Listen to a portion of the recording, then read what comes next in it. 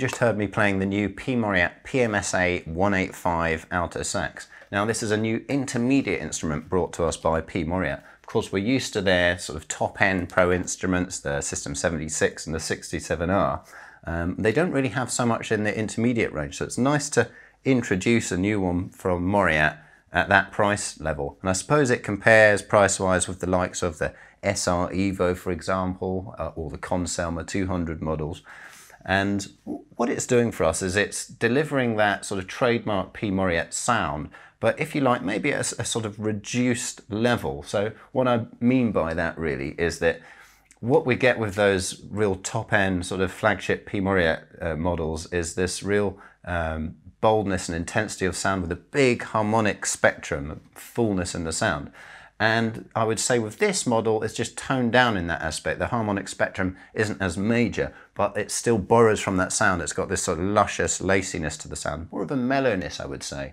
And certainly actually just mentioning those other instruments there, the SR Evo, the Evo for me just soars a little bit more, has a slightly kind of more sort of silky sound, whereas this one just has a bit more of a laid-back, lacy sound for me, which is very nice. I mean, it does project just without that absolute oomph and big punch in the sound. So it's sort of very nice tonally overall. And if you're stepping up from a basic student instrument, you would notice that extra quality that you get in the sound, that depth that I've just mentioned there. So there's a nice sense of progression, for example, if you were moving up from a basic instrument onto something like this, in terms of the sound.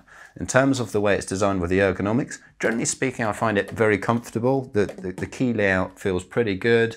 Perhaps a couple of little minor things to point out. The first thing being, if I just flick it around, on the thumb rests, I'm not so keen on these plasticky thumb rests, right and left hand. There's a little bit of flex there, and for me it just cuts into my thumb a little bit. I mean, it's all playable and it's fine, but if you just want to match up the quality of the rest of the instrument, then nice solid brass there, and then combining it with these plastic bits here, for me it's just slightly disappointing.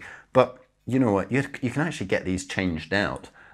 It won't cost you a huge amount of money, and I think it's well worth doing if you were to invest in this saxophone. So that's one little thing. Otherwise, just a little quibble I had was just with this front F auxiliary key. Feels very comfortable when you land on it, but sometimes when sliding up, if you catch it at the wrong angle, you can just pinch that finger a little bit. I think it takes maybe a little getting used to and perhaps adjusting the angle of the finger. Some people might not find that a problem, but for me it was just a little issue. But otherwise pretty good. Perhaps on the table key area, generally smooth, but I get a little caught between the C sharp and the B flat. You just have to work your way through that transition around the outside of the stack rather than you know, moving smoothly from the C sharp to the B flat. But hey, who does a C sharp to B flat all the time, right? We try and avoid that as sax players, so that's just a little thing. But overall, as I said, it's generally a comfortable key work and ergonomic going on there on the saxophone.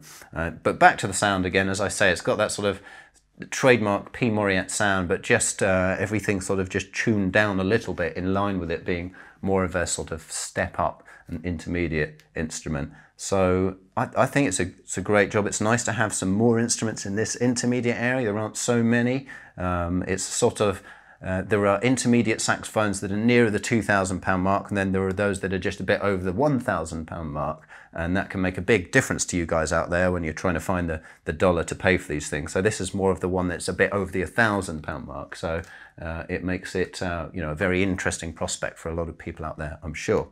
So overall, great job. I think we're going to do very well with this new 185 model. So there we are. That's my review on this sax. If you like this video, give it a thumbs up. Remember, do subscribe to the channel. I really do appreciate it. And hopefully see you on the next video.